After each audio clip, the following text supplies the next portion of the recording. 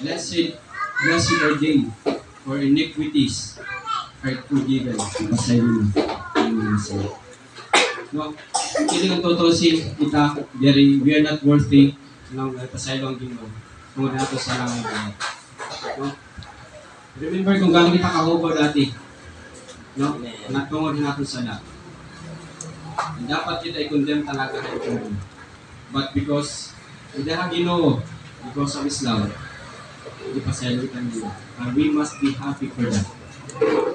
And not all people will experience forgiveness. Kaya may ani ba, even though ani ba, sisira natin gospel, pero nagyapa yung mga tao.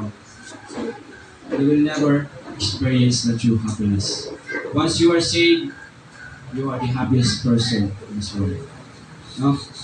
Kaya hino ba ang tao, no?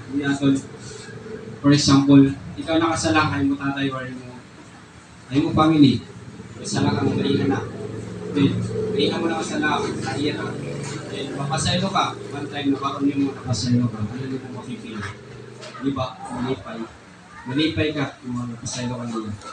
Na-experience lahat nga, talaga nakasala ako. Then, ang time mo din pasaylo na akong yara, di ko na-experience ang kalipay. Tungod na napasaylo ka nila. No? Okay,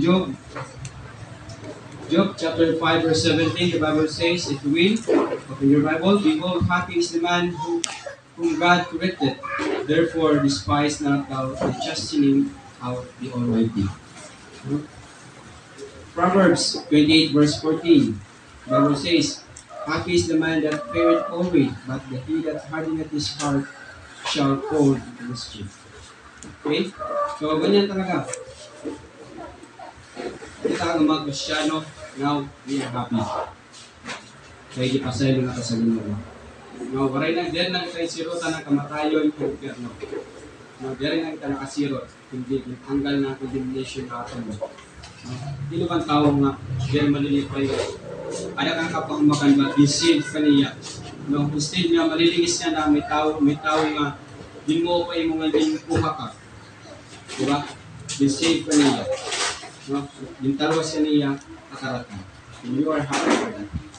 Makasali ka nga mga salamat. Yung mga tawas. No? Okay, that is the first point this morning. So, second point, and 7 characteristics of happy people. Second is, happy is the man who delights more in the word than in the world. No? Psalms 119 verse 16, I will delight myself in thy statutes, I will not forget thy word. No? Mas nagdi-delight yung mga pulong ang Ginoo kung kalibutan. Na mas malipay ka pulong ang Ginoo kung kalibutan. Then you are a happy person. If you are delighting the word of God in your life. No? Dali kayo kalibutan, mas malipay ka pa kalibutan kung pulong mo dito. Ang kalibutan, remember, ang kalipay, they're permanente. No? Ang kalipay na kalibutan is temporary lang.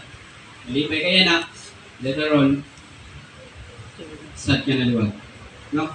Tinuod, may mga tao na kalibutan, once they are sad, magmimiling talaga ng paagi, maging malipay. Ano pa, nagiinom, iinom na lang, maging malipay. But after niya na pag-inom, anong result na? Hubog. Sakit na gyapon. After no, naging malipay hira kadali. Naging malipay kadali, but after that, hindi masulupon na natin ang balik. Yan, di naman mawawala din mo problema kapag inom. No?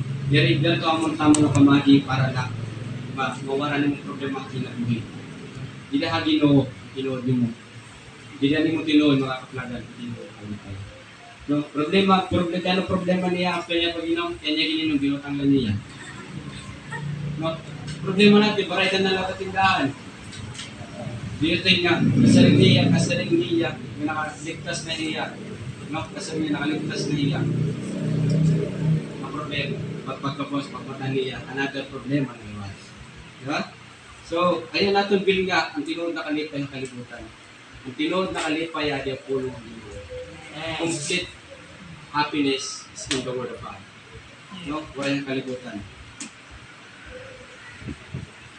Proverbs 28, verse 14, the Bible says, happy is the man that fareth always, but he that hardeneth his heart, no, Proverbs 3, verse 13, rather, happy is the man, happy is the man that findeth wisdom, and the man that gaineth understanding. No? Pag kukuha talaga ng wisdom,